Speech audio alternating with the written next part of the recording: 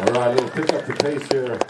When I was 15 or 16, both years, I worked at Ackerley's mobile station on South Street.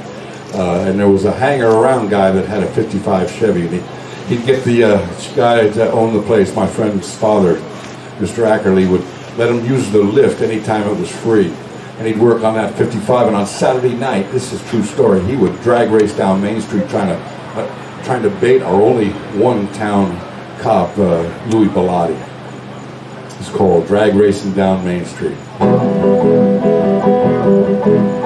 Wrenching on my Chevy, pretty Sally walked in. In her sweet voice, she said, "You think you can win?" I said, "Well, Saturday night, I'll roll out these wheels, smoke up the tires, so they grip and don't squeal.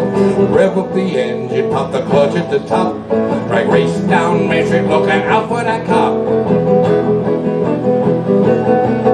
Well, my old 55 has got a rockin' V8, triple deuce and manifold of carburetor, a 411 rear with limited slip, synchro gears and a 4-speed stick. So I'll rev up the engine, pop the clutch at the top, drag race down Main Street, looking out for that cop. Well, I hear the sirens wailing coming up from behind me, closer and closer as my engine unwinds. You know, I'm losing ground, I don't have the gas, so I'll switch on the nitro, kick it in the ass. Rev up the engine, pop the clutch at the top, drag race down Main Street, now I'm losing that cop.